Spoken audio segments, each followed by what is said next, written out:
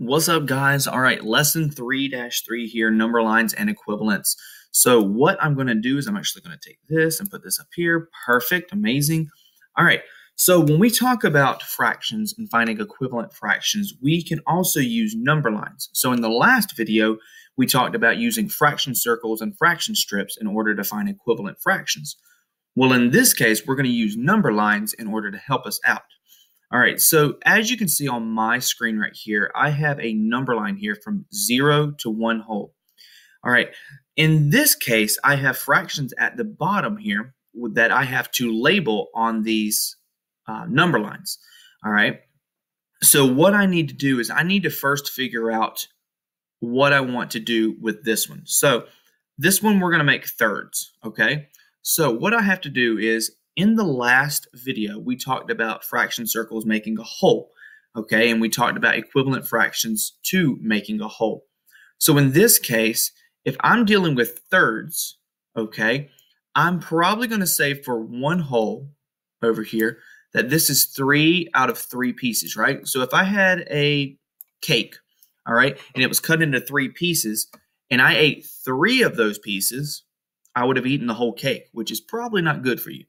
All right, so 3 out of 3 is a whole, and 0 out of 3 means that you didn't have it at all. You didn't even touch it. All right, so this is 0 out of 3 pieces, and this is 3 out of 3 pieces. Well, I have to think about this. If I have 0 thirds over here, the next possible fraction that I could have is what? 1/3, right? 1/3. And then I got to go over a little bit, and I got to break this into 3 equal pieces. All right. So these are somewhat equal pieces. This one's a little bit longer, but that's okay.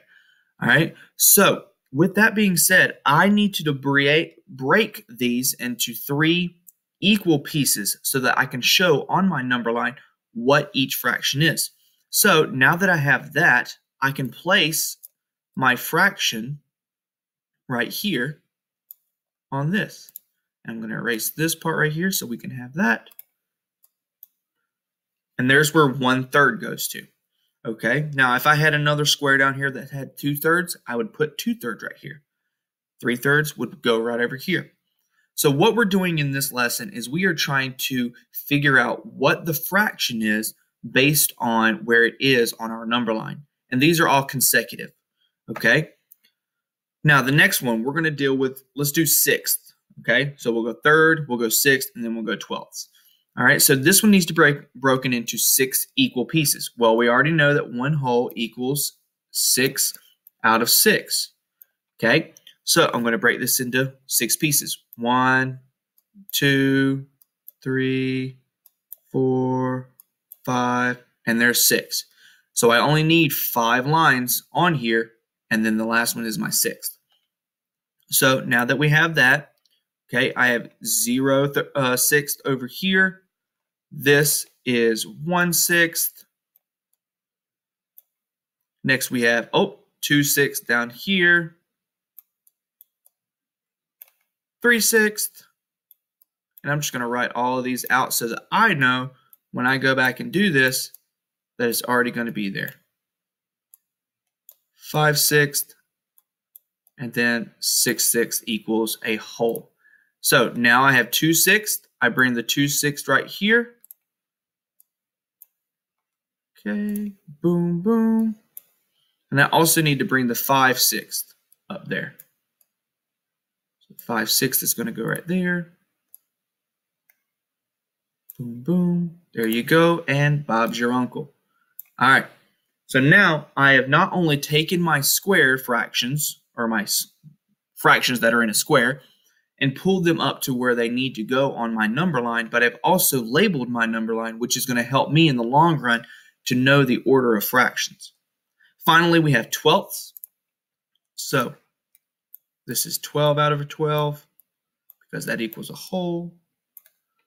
And then I need to break this up. So 1, 2, 3, 4, 5, 6, 7, 8, 9, 10, 11, 12. So You can see that they're not even, but as long as I know that I have to just go 1, 2, 3, 4, 5, 6, 7, 8, 9, 10, 11, 12, then I do that. So 1/12, 2/12, 3/12, 4/12, 5/12, 6/12, 7/12, 8/12, 9/12, 10/12, and 11/12. All right. Next, I take my fraction, 6/12, it goes right here. And we learned the other day that 6/12 is actually the same thing as half. All right, so it's half. Now, what I can do is I can actually use my number lines now to find out what fractions are equivalent based on what I was given with these boxes. So I can see that 1/3 and 2/6, they're equivalent because they're straight up and down. I mean, this one's off to the side just a little bit, but that's okay. Okay, so these are equivalent. This is equivalent to 3/6, which is also the same thing as saying half or 2/4. And finally, we have 5/6 over here, which is equivalent to 10/12 over here. All right, so now I move on to my lesson work right here. And again, all I have to do with these is just label them. So this is in fourths because this is a 4 right here. So I know that 1/2 is the same thing as 4/4, and I'm going to write that over there. So I have 1/4. What's the next one? 2/4, 3/4, and then we have 4/4. The next one, I don't know what it is, but I know what it's broken into. So watch what I do. I go 0. This is 1. I'm not going to put a denominator yet. This is 2. Not going to put a denominator yet. And this is 3. All right. So this is out of how many pieces? I have 1, 2. This whole should be 3/3. So now I know what my denominator is. It's thirds. And finally, I know that this one is 6 because this said 6 right here, but I just want to double check. 1, 2, 3, 4, 5, and it is 6 out of 6. It won't always tell you like that because this could be a comparable fraction where they put it on the same number line.